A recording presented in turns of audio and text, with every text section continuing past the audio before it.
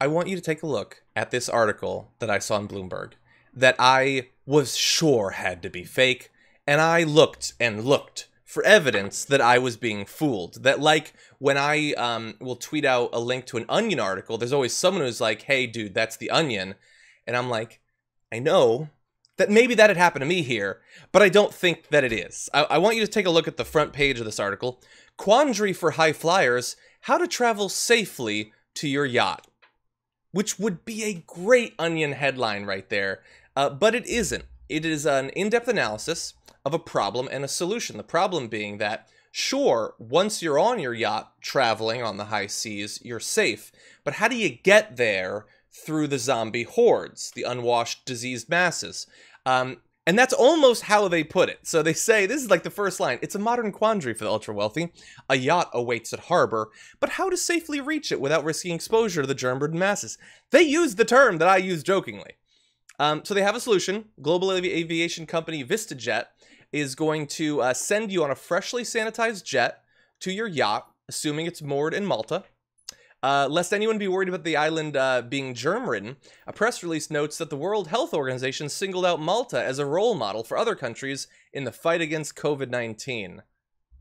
Now, thankfully, the exact sort of people who've been trained to not trust the WHO don't have yachts. So that should work to reassure the billionaire class. We have more on this, Jordan, but what are your thoughts? Oh my God. I saw that yesterday and thought it was a joke at first, but no, this ran in Bloomberg, which is not exactly the real, like, the press of the people, but it just unbelievably tone deaf and really shows how the ruling class and their priorities are. It's not about how do we fix this collectively. It's how do I personally escape this so I don't have to face any consequences. And these are people who are already ultra privileged. They're not going to have any problem accessing healthcare, getting medical assistance if they should contract this virus or anything like that. But here we have a glowing write-up about a private jet that'll take you to your yacht. That's great. That's awesome. Never once do we see the stories and publications like this of workers or people who are, stringing together every penny that they possibly can to make ends meet, or facing eviction or things like that, having utilities shut off in the midst of a crisis. No, it's the billionaires who are truly oppressed here, John. Exactly, 100%. I mean, it might as well just be like, Elon Musk has finally set up his moon colonies. How can you get one of the first spots? That's what we're seeing here. And by the way, I'm not going to say specifically Bloomberg, but like all of the economic elites are like, it's going to be fine. Coronavirus isn't a big deal. Let's get this economy moving once again. Oh, by the way, how are you going to safely get to your yacht? Because even being in your car is too dangerous with how bad this disease actually is. So a bit of a mixed message there. Let me give you a little bit more information about the solution, because it doesn't just end at the airport in Malta. But then another thorny problem, how to get to the marina safely.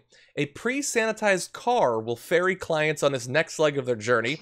Yachts will be pre-stocked to client specifications because members must sign an agreement stating that they won't stop anywhere on their way from jet to ship, leave the yacht while it's moored, or disembark on local islands.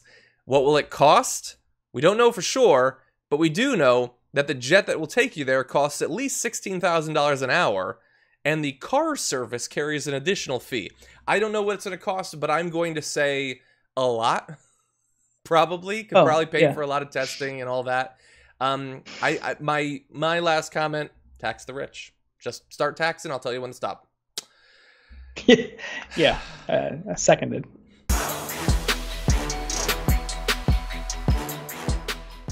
Check out the Damage Report podcast each day, wherever you get your podcasts, whether Pocket Casts or Stitcher or iTunes.